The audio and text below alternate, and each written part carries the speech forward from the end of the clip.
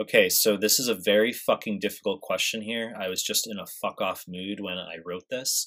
Now, this vignette, very, very high yield for USMLE. You will literally get a vignette just like this, where they mention blistering lesions. This is porphyria cutanea tarda as the diagnosis, but they will give you a vignette that sounds just like this, and then they'll simply just ask you for the diagnosis or ask you something easier. I just decided to make this about biochemistry for kicks. Okay, but the point is, heme synthesis disorders, porphyria cutanea tarda is one of the important ones you need to know, and it's going to be the answer when you have photosensitivity plus or minus T-colored urine. Okay, so it's caused by a deficiency of uroporphyrinogen decarboxylase, and it gives you uroporphyrin 3 in the urine. You probably don't have to memorize those names so strictly. You can more just have the association of like, oh yeah, that's the one with the uro, weird sounding compounds. It's all you really need to know to just branch and get the question right. So once again, porphyria cutanea tarda, heme synthesis disorder where we have photosensitivity plus or minus T-colored urine, uroporphyrinogen decarboxylase deficiency leading to uroporphyrins in the urine, okay? Now, USMLE is going to ask you about the precursors for heme synthesis. Very fucking high yield. This isn't me preaching, okay? It's on the NBMEs, otherwise I would not be talking about this. So, when we have heme synthesis, the first step is succinyl-CoA plus glycine via vitamin B6 and delta ALA synthase goes to delta ALA. I'm going to say that again. Succinyl-CoA, like literally from the TCA cycle, plus glycine, our simplest amino acid, functional, our R group, our functional group is just a proton, via pyridoxine, that's vitamin B6, and delta aminolevulinic acid synthase goes to delta ALA, okay? Succinyl-CoA, glycine, B6, delta ALA synthase goes to delta ALA. I'm inculcating that because it's really fucking high yield, all right? That's your first step of heme synthesis. If you have a deficiency of delta ALA synthase, that can be X-linked recessive sideroblastic anemia. Sideroblastic anemia can also be acquired, such as due to alcoholism, okay? Rather than a congenital deficiency, it can just be decreased activity of the enzyme. Now, going back to this, they could simply just ask you on the USMLE they could give you this vignette of porphyria cutanea tarda, and then they could ask you for one of the precursors, which will just be succinyl-CoA or glycine. Not hard now that I just talked about it, but if you haven't heard that before, you're like, no fucking idea. This is just like I hope this is an experimental question. It's not. It's actually easy and high yield, okay? So we just established that vitamin B6 is our vitamin here. So looking at the answer choices, it's going to be choice B, decarboxylation of L-DOPA. You need to know B6 is a cofactor for decarboxylation reactions, okay? So when we have catecholamine synthesis, mostly in the hormone synthesized in the adrenal medulla, phenylalanine goes to tyrosine, goes to L-DOPA, goes to dopamine, goes to norepinephrine, and then epinephrine, right? So L-DOPA goes to dopamine via L-DOPA decarboxylase and B6. Now, we also have, for instance, glutamic acid decarboxylase converts glutamic acid to GABA. Histidine decarboxylase converts histidine to histamine. B6 is also a cofactor for the transaminase reactions, such as ALT, AST, like the hepatic enzymes you've heard of.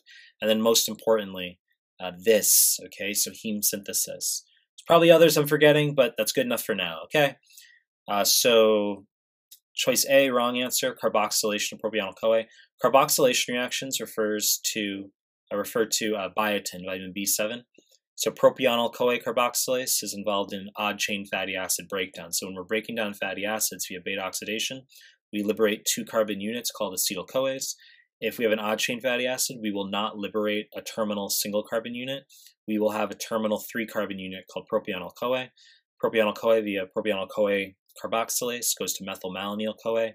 Methylmalonyl-CoA via methylmalonyl-CoA mutase and B12 goes to succinyl-CoA in the TCA cycle. You don't need to necessarily know that pathway. I'm just fucking explaining this answer choice, all right? So propionyl-CoA carboxylase, it's B7. And then also biotin's a cofactor for acetyl-CoA carboxylase and pyruvate carboxylase. Pyruvate carboxylase is actually, it's a good enzyme to know for gluconeogenesis, okay? because pyruvate can't go back to phosphoenol pyruvate in the glycolytic cycle. It's an irreversible step. So you have to go from pyruvate to oxaloacetate via pyruvate carboxylase, and then oxaloacetate back to phosphoenol pyruvate via PEP carboxykinase, and then ultimately back up to glucose. Okay, so that's your explanation for choice A. That was exciting. Now we look at choice C, dehydrogenation of pyruvate. That's thiamine, so vitamin B1. Now, you need to know that pyruvate dehydrogenase is not pyruvate carboxylase, which I just discussed for choice A. Pyruvate dehydrogenase is actually a large multimeric enzyme involving many cofactors such as B1, B2, B3, B5, lipoic acid. But USMLE wants you to know that the dehydrogenase enzymes are B1 dependent, so pyruvate dehydrogenase. That's going to bring pyruvate into the TCA cycle, okay, and make acetyl-CoA. And then, yeah, so it'll make acetyl-CoA, and yeah, that's fine. So pyruvate dehydrogenase, it's B1 dependent. We have alpha-ketoglutarate dehydrogenase. We have succinyl-CoA dehydrogenase, and we have transketolase. Those are four B1 or four thiamine-dependent enzymes. Methylation of DUMP, that would probably most closely refer to B9 folic acid, okay? So when we have our pyrimidine synthesis, DUMP will, so uracil essentially is going to acquire a methyl group and become thymine. So DUMP goes to DTMP, and that's going to be via folic acid derivative. So B9 refers to choice D here. Methylation of homocysteine, that's going to be vitamin B12, so cyanocobalamin. Okay, so homocysteine will accept a methyl group from a methylated version of folic acid, and homocysteine will become methionine. So it's kind of really fucking complicated and annoying.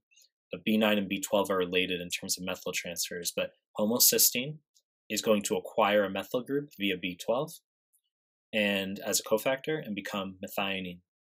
And you had a folic acid derivative, a methylated derivative of folic acid that's actually liberating that methyl group to the homocysteine. Okay, so that's the process. You can just think of it as like B12 is a cofactor that enables the recycling of folic acid. That's sort of like, even if you're not really sure what's going on, you can just kind of memorize. You can be like, yeah, B12, that's just it's a cofactor that helps with the recycling of B9. It's like, that's satisfactory, okay? So once again, high yield diagnosis, porphyria cutaneous tarda, okay, as heme synthesis disorder. And then as I mentioned in the beginning, it was just me being in a fuck off mood as far as wanting to make this a little bit more difficult of a question, you know? Why not just throw in some biochemistry for kicks, right? All right, that's it.